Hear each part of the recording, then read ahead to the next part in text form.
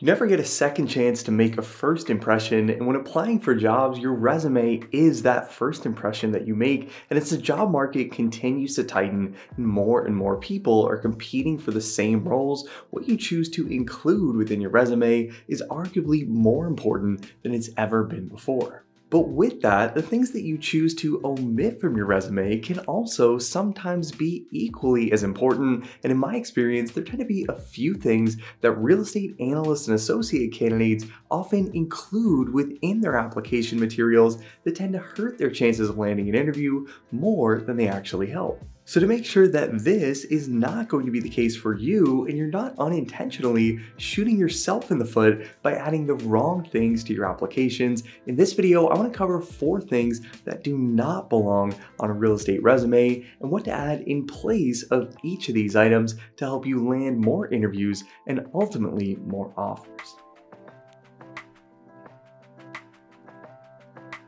So the first thing I'd recommend removing from your resume that is especially applicable to the real estate industry specifically is the phrase proficient in Microsoft Office or proficient in Microsoft Excel. If I'm reading this as a hiring manager, the word proficient tells me pretty much nothing about your actual knowledge of the software. And if this is all you have on your resume about your Excel skills, I'm going to assume that you don't really have many skills at all. Wording like this is really just filler content that usually comes up when people don't have any notable Excel skills to speak of. So to make sure that's not going to be the default assumption when someone's reading your resume, I'd recommend avoiding this type of language altogether and instead replacing this with the specific and applicable Excel skills that you have that are directly related to real estate, and ideally using keywords that are also going to be included directly within a job description. For real estate analyst roles, this would include specific Excel skills that show your ability to tackle the responsibilities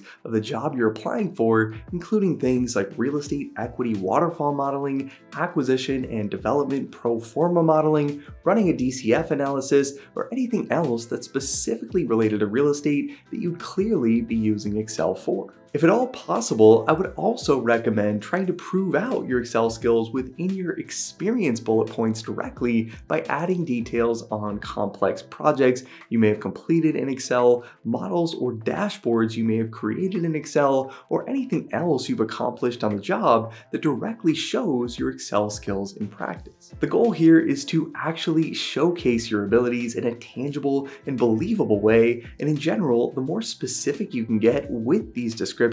the more clear and compelling your Excel skills are going to be. Now, in addition to removing proficient in Microsoft Excel from your resume, the next thing you'll want to remove when applying for analyst or associate roles is any generic buzzwords you've included, especially when describing the soft skills that you have. Similar to the word proficient, terms like leader, hardworking, or goal-oriented essentially mean nothing to a hiring manager, and in most cases, these terms also make it seem like you're just trying to fill space due to a lack of real accomplishments to add to your resume. So instead of just saying that you're a leader, a better way to incorporate this is to show how you've been able to lead a team in practice, whether that's by talking through a leadership role you held within a team project at work, or mentioning a leadership position you held within a community or academic organization and describing the responsibilities you had within each role. And instead of saying something like you're goal-oriented, a better way to incorporate this would be to describe how you were able to meet or exceed aggressive targets at work or at school, ideally in a way that surpassed previous benchmarks or even records, and the specific actions you took to make those things happen. And one of the most important things to keep in mind here when describing these actions is that in almost all cases, you'll want to make sure to mention what your efforts actually led to and add measurable results whenever possible to provide context to the reader around what you actually did and the impact your actions had. Saying that you were responsible for managing a team isn't a bad start, but what's even more impactful on a resume is the ability to quantify those responsibilities and ideally your accomplishments within that management role, talking through things like how many people you managed, any revenue increases or expense reductions you were responsible for, or any other notable outcomes that you drove to help move the company forward. There's a saying that goes something along the lines of show me, don't tell me, and this is especially true in a resume context, and the goal here is not to just describe the skills and personality traits that you have, but to actually show how you've demonstrated these things throughout your professional or academic career and how these things relate to the specific role you're trying to land. Now, the next thing you'll want to make sure to remove from your resume before submitting applications for real estate analyst and associate roles are any grammatical and formatting errors, even those that might feel insignificant. Capitalizing words that shouldn't be capitalized, using commas or periods inconsistently, or even using different types of formatting throughout your resume can all raise an immediate red flag for hiring managers, especially when you're applying for analytical roles. These positions require an incredible amount of attention to detail when doing things like building out formulas within a complex Excel model, putting together investment memos for clients or equity partners, and ultimately coming up with calculations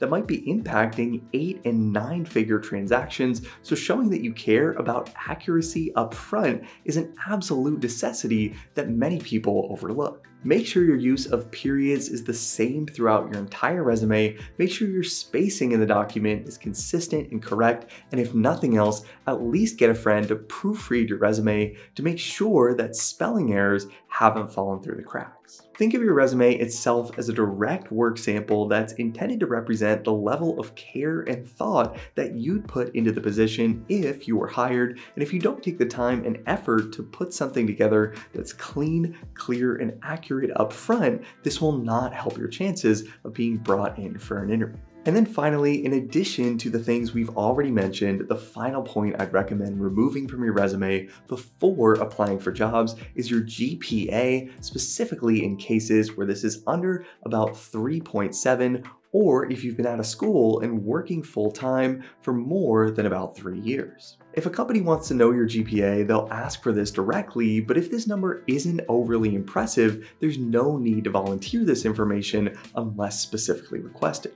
For people that intentionally chose a difficult major, worked throughout school to help pay for tuition, or took a demanding course load to graduate early, GPA isn't going to be necessarily indicative of intelligence or even work ethic in many cases, and if this isn't a number that you want to show off and it's not explicitly being asked for, there's no need to add this within your resume at all. Also, if you're including this on your resume with about 3 or more years of work experience under your belt, this can also sometimes look like you're trying to rest on your laurels or trying to draw attention away from relatively few work-related accomplishments. So if you've been out of college for a while, even if your GPA was above that 3.7 cutoff, I'd still recommend removing this to keep the focus on your career. Ultimately, you are the one responsible for shaping the narrative of your resume, and the goal is to keep this clear and concise with measurable successes included in a way that makes you stand out from other applicants and in a way that makes an employer believe that you can add value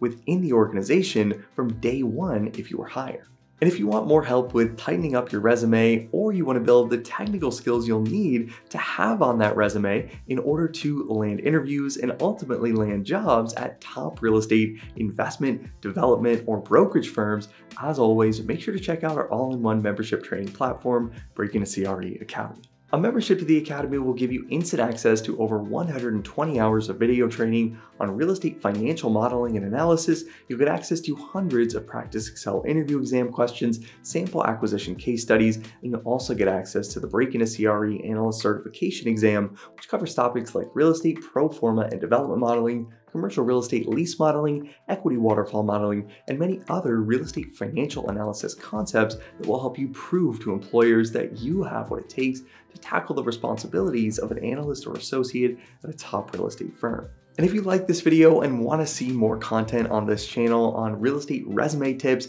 make sure to hit the like button to let me know, and let me know in the comments any other resume or job search related topics that you'd like to see covered in a future video on the channel. As always, thanks so much for watching, guys. I hope you found this helpful. Subscribe to the channel if you haven't already to see more videos like this every single week, and I'll see you in the next video.